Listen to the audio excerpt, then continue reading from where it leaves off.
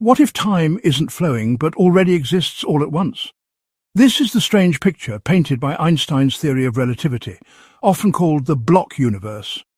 Instead of the past being gone and the future waiting to happen, every moment, past, present and future, coexists in a giant four-dimensional block. In relativity, there's no universal now. Different observers moving at different speeds experience different slices of time. That means all moments must exist equally within the fabric of space-time.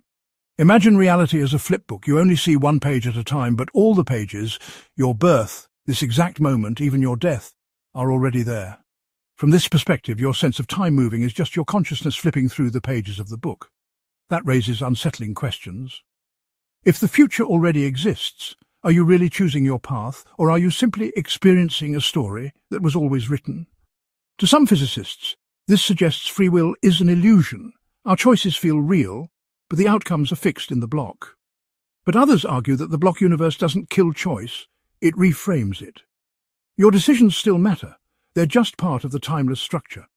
In that sense, free will is woven into the fabric of the block, like threads in a tapestry. Philosophers, religious thinkers and scientists still debate this. Are we travellers on a predestined road, or creators shaping the path as we go? Either way, the block universe offers a radical reminder. Time might not be what it feels like, and your future may already be waiting.